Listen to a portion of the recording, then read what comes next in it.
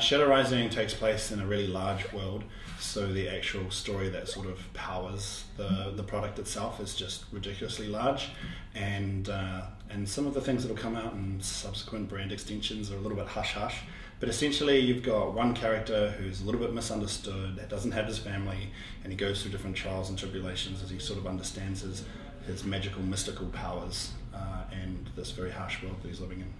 Right, so I was the main producer for Shadow Rising. Well, actually, I was more of a co-producer. Stephen Linton was the other producer. I'm the studio head. So one of my key tasks was to really push the artistic side of the product. Our vision for Shadow Rising was that we could make a Flash game that was particularly pretty. I'm a programmer originally, before I started doing all this other stuff. So games that I can't pronounce that come from Japan. General hack and slash games.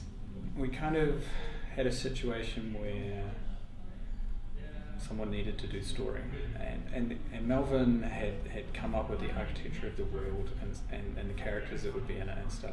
I came on to help deliver a kind of plot and create a mythology behind the game and a way that we could use the world to create other games. Okay, so I don't necessarily come up with the ideas. My job really is to hone in on those that do have a vision and really try and build a team around that vision and then produce what that vision is. The universe for Shadow Rising covers about 500 years worth. I can take it pretty much from like the 1400s to 1500s where it's set, and I can take it right into the present day. And I know exactly how I want all that to work. Well, the game was supposed to take 3 weeks. It took slightly longer than 3 weeks. But that's not my fault.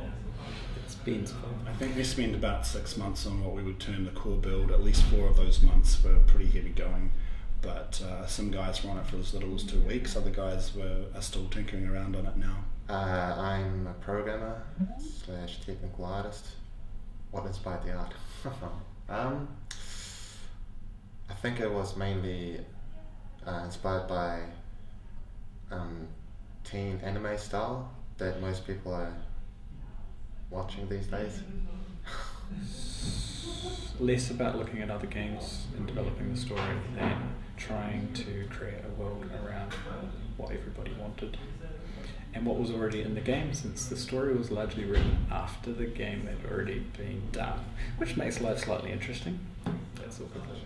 Well, okay, the story behind Shadow Rising is that there are 2 main protagonists. You've got Kai, who's our hero that you play in this version of the game, and he's like your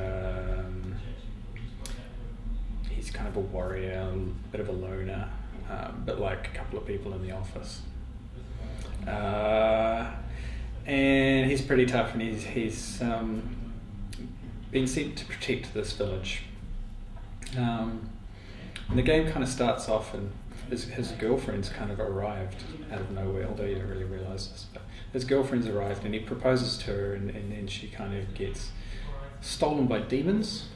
So he's on this big adventure to rescue his girlfriend from these demons. I don't want to get too much away on someone, but it's an interesting conclusion to the game, which will lead into Shadow Rising 2.